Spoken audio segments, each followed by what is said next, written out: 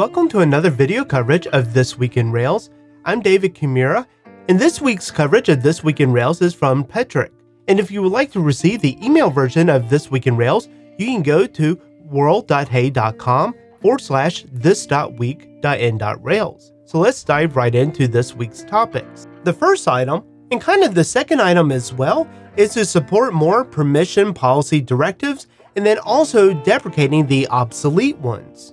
And so as browsers start supporting new features, our Rails application can take advantage of those or block those depending on our situation. And so for the second item, instead of adding permissions, some permissions that have kind of fallen to the wayside or just no longer used or obsolete have now been removed. So we are going to start getting some deprecation notices if you are using those in your applications. The third item is to allow direct uploads to work within engines, and this one is really great because as we are working with engines more to kind of extract our code or to make it more simple or modular, then we find that we lose some of the aspects of a Rails application when working within engine. So I like that a lot of the recent updates that we have been receiving is addressing a lot of the engine related issues, whether it was the email testing or in this case, the direct uploads.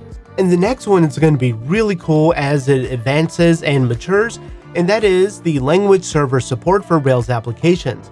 A lot of other languages or frameworks have had this feature, especially with like the Phoenix Live view, where as you are making changes, you can directly see those changes appear on your screen. And so seeing this support coming to Rails soon is going to be really cool. And this one appears to be a Rails engine made by Aaron Patterson, and it is the refreshing library. So if you think that you're going to be able to pull this into your application and start using it right away, do note that this is a work in progress, and it is something that only supports currently with the Falcon application service. But I am really excited to see how this is going to mature and grow over the years. And over the past week, there were 14 contributors to the Rails framework, so I really appreciate each one that has contributed to the Rails framework. It looks like we also got some new first-time contributors, which is always wonderful to see. So again, thank you so much for your contributions to help make Rails better. And just so you know, I have been planning on doing some new additional things with Drift and Ruby. So I want to start doing some live streaming and just want to get some thoughts and ideas around what you were interested in seeing.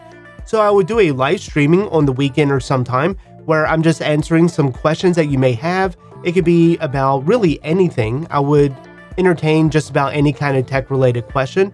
And I'm also thinking about doing some live coding sessions, or you may have some other ideas, so just drop a note in the comments and let me know. Well, again, that's all for this episode. Thanks for watching.